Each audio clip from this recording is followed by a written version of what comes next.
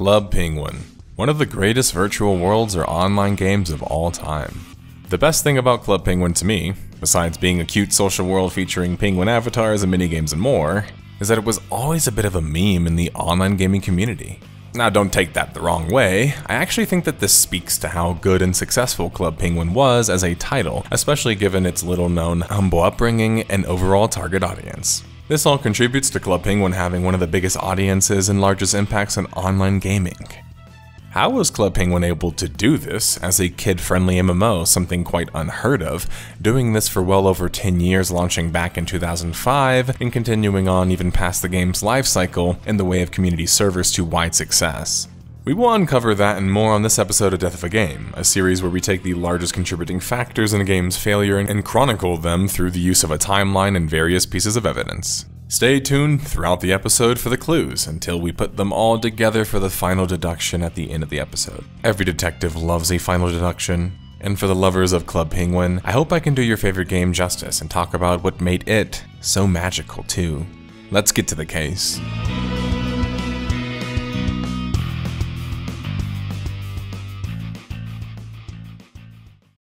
I'd like to welcome the video sponsor, Geology. Geology is a 24-time award-winning skin, hair, body, and care company recognized in Men's Health, Hypebeast, Birdie, Esquire, Ask Men, and Oprah Daily Grooming Awards. Their products are built around just a handful of powerful but proven ingredients that have been trusted by dermatologists for decades.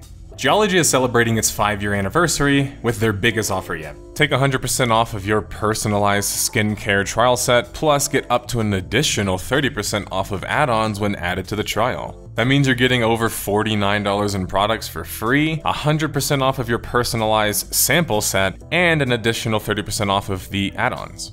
Geology's classic everyday face wash for me is probably my favorite. It's the most simple, but it gets the job done. It makes my skin feel great, not oily, and not dry either. As somebody who's right in between on that spectrum, that's helpful for me. Geology can help you fight acne, reduce oiliness, prevent wrinkles, combat dark or puffy under eyes, have smoother and hydrated skin, and target signs of aging. Geology creates simple but effective skincare and hair care routines customized just for you with ingredients that are proven to work. Not only is Geology the best in the skincare game, they also have released a ton of new amazing hair, body, and other skin products. Whatever you need, Geology has you covered. From their affordable skin revitalizing vitamin C and E, ferulic acid serum, to their 2-time award-winning co-wash, to their brand new body care line and body wash and deodorant, which I personally really enjoyed the scent on the deodorant, by the way. With all of this, it takes care of all of your bathroom needs. For a very limited time, click on the link in the description box or scan the QR code and use code NERD100 to get 100% off of your award-winning skincare trial set. On top of that, you can save big on the add-on products of your choice when you add it to your trial. Hurry now, because this is a limited offer. And thank you to Geology for sponsoring this video. The long-tenured story of the kid-friendly MMO Club Penguin begins back in July of 2000. That's because the story actually begins with one of its creators, Lance Priebe, with Rocket Snail, later known as R-Snail after he created a simple Flash 4 web-based game named Snow Blasters at the turn of the century. Lance's attention then drifted to his desk, where he noticed a Far Side cartoon which gave him the inspiration to utilize penguins. This would lead to the creation of experimental penguins, which would later morph into Penguin Chat. In these games, you could customize your penguin and chat with other users in a multi-room format. You can see even from the early gameplay it looked quite similar to what would eventually become Club Penguin. Penguin Football Chat was the ultimate prequel form of Club Penguin. It launched back in 2003 and it featured various mini-games, some already existing and being successful Rocket Snail games. This was, in my opinion, absolutely genius, and it still hasn't really been replicated since, which is kind of absurd to me. Why build brand new games if you already have access to other games or even just their ideas? You could even just inject those into your online world and give it so much more to do. And that's really where the magic of Club Penguin was built, as the development would start shortly after the success of Penguin Football Chat. Club Penguin, being built on the basis of socialization and fun but simple minigames, offered something new in the online virtual world space, and offered something many other games should learn from even today. Social games allow people to relax and find more ways to socialize than strictly doing competitive activities or combative ones, which you'll find is actually hard to socialize during. Building CP from the core up in such a way is something that we haven't seen done in online gaming in some time, and we can see the level of impact that CP was able to have because of such. Arsnail wasn't alone now. Lance would team up with co-worker Lane Merrifield and Dave Crisco and would start formulating what would sort of become the game that they wanted to build. Their boss would allow them to create a spin-off company, New Horizon Interactive, tasked with the goal of bringing to market Club Penguin. What sounds quite crazy in hindsight is that the original goal for Club Penguin was actually 2010. My guess is that New Horizon Interactive wanted to really build out a game at their own speed, even though that never came to be, of course. April of 2005, and the NHI team would utilize their third Penguin chat as a testing grounds for what would become Club Penguin. The beta for Club Penguin would happen September 2005, and user counts were smaller than you could imagine, being in the hundreds, maybe even few thousands. This is actually incredibly impressive, however, as the New Horizon Interactive team behind Club Penguin was self-funding, literally the three founders' own money. They were effectively building the hardest type of game there was without much resources to speak of. It was a classic underdog story. The three trio wanted with Club Penguin something that had some social components but was safe and not just marketed as safe. Dave Crisco in particular made it his mission to make sure that the game was kid-friendly and advertiser-free, which if you have seen my episode of Toontown and Free Realms, well, you know how problematic that can be. The core was simple, but further success and time would allow them to build upon the foundation of the game in the world, which was featuring the internet darling language Adobe Flash, making it playable in browsers and basically on any sort of PC. Club Penguin would launch initially on October 24th, 2005. Club Penguin's initial successes seemed humble, starting at an amazing 15,000 person player base. But within March of the next year, the game would skyrocket up to 1.4 million users, almost doubling by September of 2006 to 2.6 million users. By the time Club Penguin would reach 2 years, it would already hit a whopping 3.9 million users. This would rank CP amongst top social media websites, which is just crazy to think about in hindsight, right?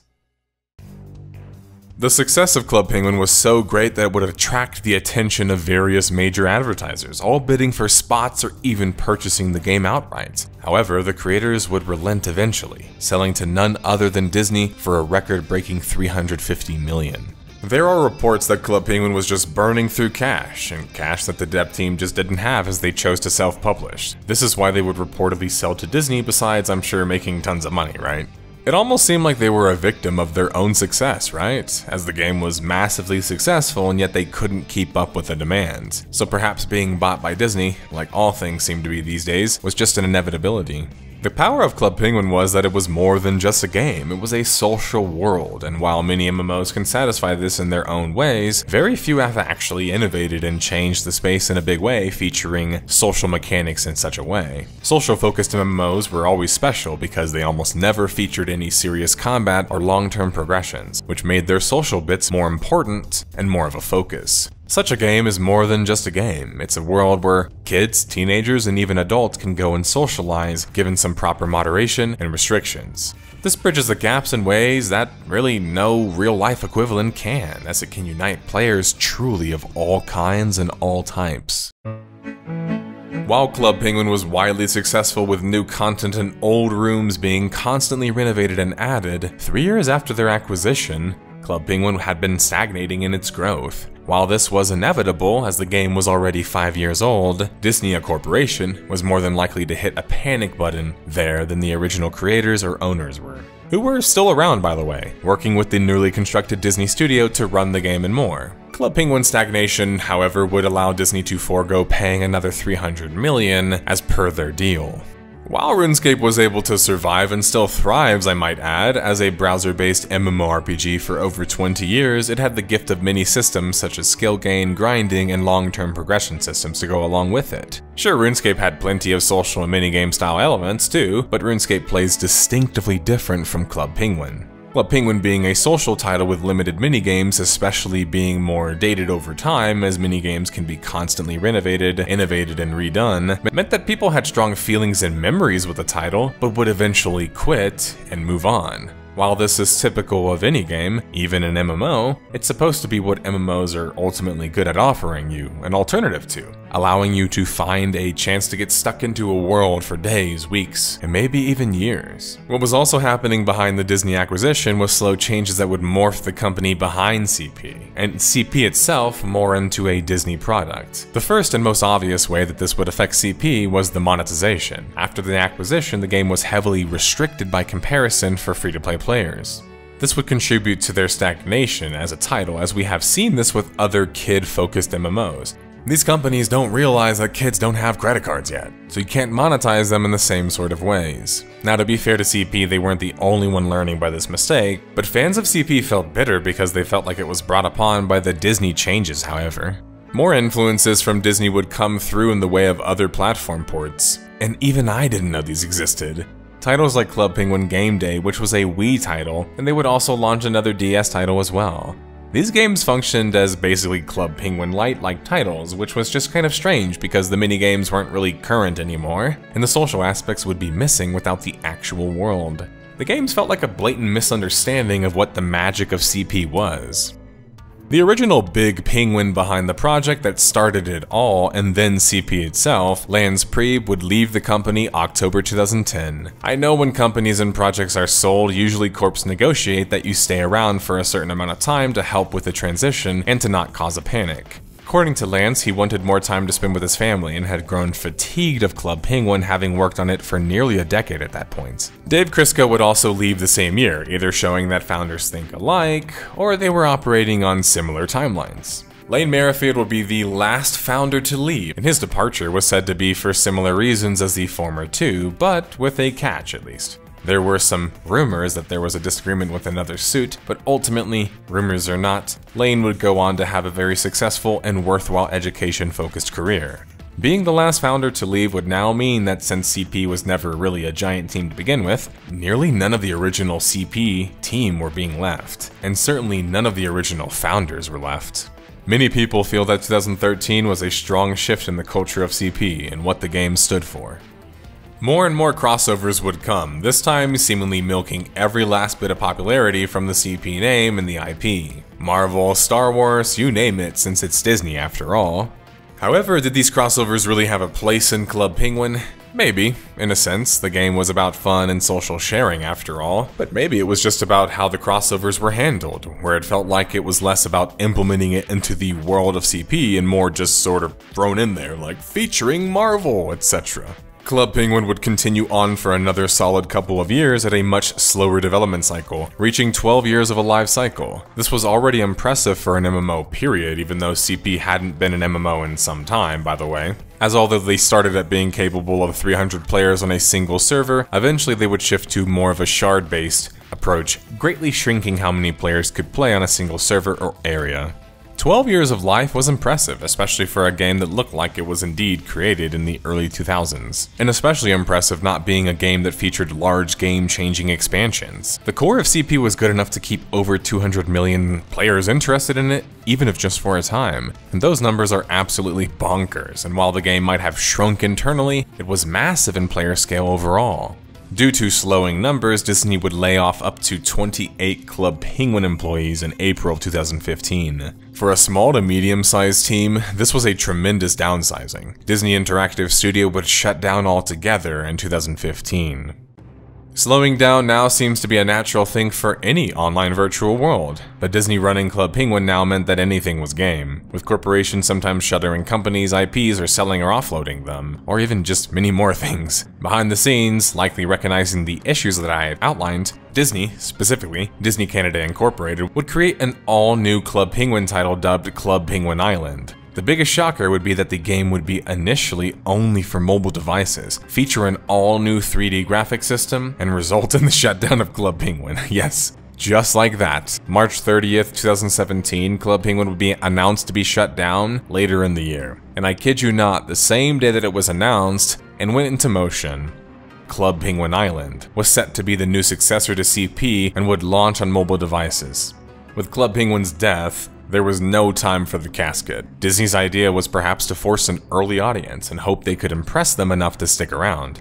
though it just seemed unnecessarily risky, as many famous MMO companies like Nexon and NCSoft have continued to make millions of dollars off of 20-year-old virtual worlds. The worst part of the whole exchange was that the supposed replacement was not being positively received. Not only were players mad about the lack of PC, considering that's where the game was originally created, CPI had immense performance issues, probably made worse by the fact that it was on mobile devices only initially. The monetization was also revamped, and according to many players, was far worse. This isn't the first time we've seen an MMO have a sequel come out and only to launch it to middling reviews and have people wanting and wishing for the original to come back. And while people are quick to shout nostalgia as the culprit, that can certainly play a part, but I think it has more to do with the fact that the old games were built slowly with an end game in mind. The new sequel titles are made to catch up on some trends, graphics and gameplay, and more, and oftentimes lose the original magic of what made the first game special, such as MapleStory 2, Lineage 2, Ragnarok 2, Dark Eden 2, the list goes on, and I've covered many of these games on my series.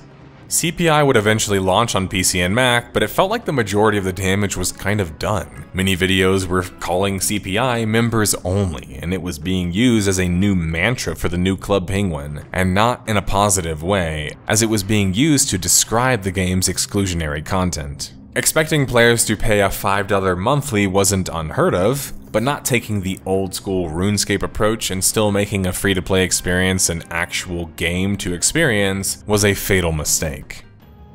CPI in just a year would shut down, which showed that Disney had high expectations for the launch and very likely signaled the end for Club Penguin as an IP, at least for them, the rightful owners. Club Penguin, according to Disney, was fading away, and they didn't really have an idea of how to solve the problem. So like Corps do with many IPs, they tried a few times and then they shelved the IP for another one. By 2018, it looked like that would be the fate of Club Penguin. But online worlds don't belong on offline shelves.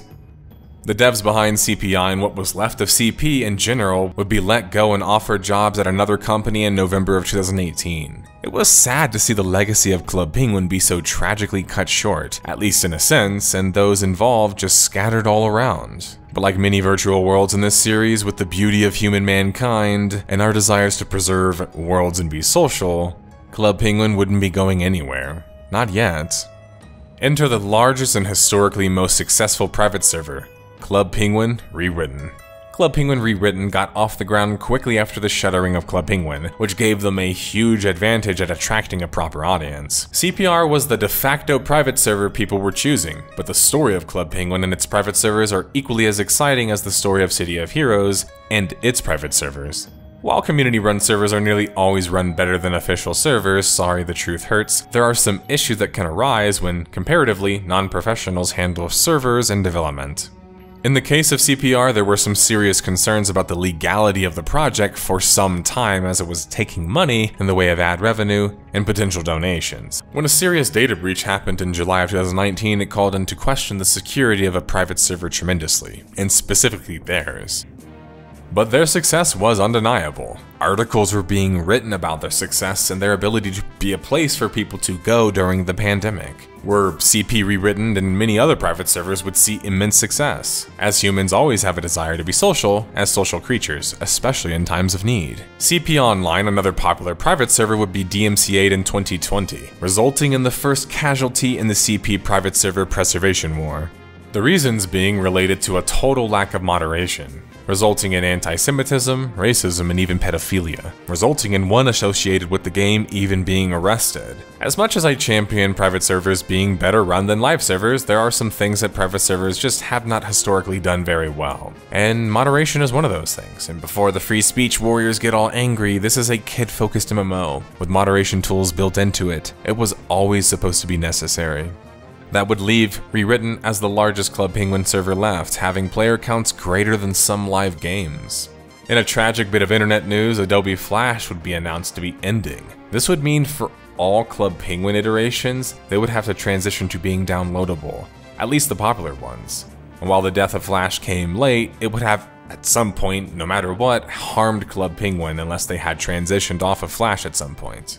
Club Penguin Rewritten would enter the crosshairs yet again in 2022, resulting in them being DMCA'd. The situation was different than CPO's. As in Rewritten's case, it was regarding the aforementioned monetization of property that they didn't own primarily. So much so that 3 people would be tracked down and arrested in London. Damn, London fans are the biggest pinguinos. Multiple mods, players, and more have admitted that they were monetizing aspects of the game and website to offset the costs needed, at least according to them. Unfortunately, while I can see their perspective, and I strongly believe in virtual world preservation, the second they were doing that, and the second they're trying to argue it at all, opened themselves up to litigation that ultimately killed them. I get wanting to get paid for work, but remember, private server, community server or not, there are issues of how much of that work is actually yours. How much of that money being paid to you or should be paid to you even goes back to the original creators. While there are rumors, and the rumors in the case of Rewritten state that perhaps the ads and monetization were a little more than just about server costs, as reportedly many of the staff were able to buy a house or houses with the profits, but ultimately CPR's dying felt less like Disney targeting them because of bad things happening, and more of them being the size and stature that they were, making matters worse according to creator Lance Merrifield, which is always a fear of online private servers. Really, private server preservation is difficult, and not properly understood or supported by the government in the US, the most important government for such. With legislation still lagging behind proper preservation needed for online titles, players taking matters into their own hands is not only commendable, it's resulted in some of the greatest successful private servers or even just period servers ever. But we also have to be honest that sometimes it has the inverse effect, and sometimes games have bad examples. And yeah, we have plenty of games that are good examples of this. It's a tricky water to navigate, but I will always urge on the side, ultimately, of preservation overall. The good news is after the death of these 2 major private servers, which had higher player counts than modern online worlds I might add, multiple other private servers sprouted up, such as New Club Penguin Legacy, and more. There's even a Club Penguin Island private server. It's always a good sign that a franchise is beloved when you see the community's support for it so strongly and readily. Bad games don't really get preservation after all. And Club Penguin, despite being a meme most of my life and the butt of many jokes, in the end outlasted many of the same titles that were mocking it. If it wasn't for the mistakes by Disney, Club Penguin in an official capacity would still be around, which is insane to think about. That one of the biggest misunderstandings I find about the story of CP is that people thinking that the game just failed or people got tired of socializing as a penguin. And that just wasn't true. The widely successful private servers show that. The music is playing, fellow detectives, or penguins in this case. That means like a story arc being completed in Club Penguin, whether you chose to be a ninja or a pirate, it's time to reap the rewards of our journey. We have gathered enough clues, so let's put this case to rest. The creators just became fatigued. A 3D mobile sequel failed. Lack of further innovation and content. Monetization changes. Expensive upkeep. Flash died. The age of the game. Who thought socializing as a penguin in different customizable outfits would be so much fun? People would spend hundreds of hours over the course of 18+ years doing such. The magic in Club Penguin was simplicity, and simple is better when designing an online world, already containing great complexity. That's because what MMOs and online worlds forget, and often the players of them, is that the most unique aspect of those particular games in the genre itself is the online part. It's the social elements of the games. Sure, the gameplay might have been lacking in some ways with Club Penguin, right? That's not a controversial statement, but it was able to completely dwarf games with far better graphics and gameplay, because those aren't the only things that are needed in an online world, especially a successful one. And while in the end it ended up being in the hands of Disney, the story of Club Penguin really was an underdog story featuring penguins that changed the very course of online gaming and taught us that online worlds, virtual worlds, and MMOs can be a lot more than just about fighting. Thanks for watching.